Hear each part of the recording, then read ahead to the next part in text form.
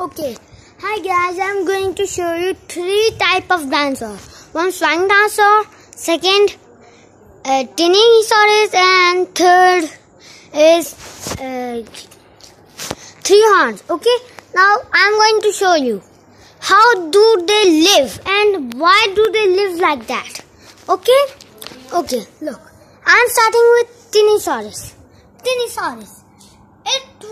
It is the dinosaur, meaning which people have scientists that search that it used to play tennis with people.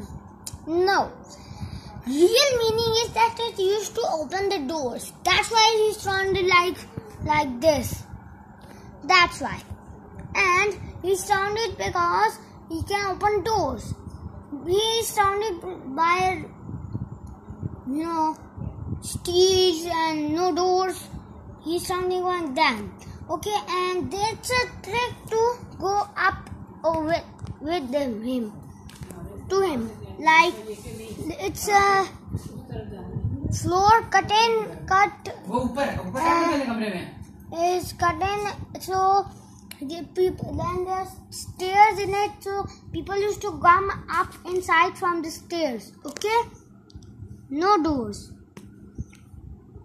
Okay, now second is flying dinosaur. He's grown up. Now I'm showing about him when he's grown up. When a flying dinosaur is grown up, it used to little fly, not bigger like when he was a baby, not big flying, small little flying now. That's why he's surrounded by big trees and big mountains. He's surrounded by them, so he can not go outside from the world and kill all the peoples. This is the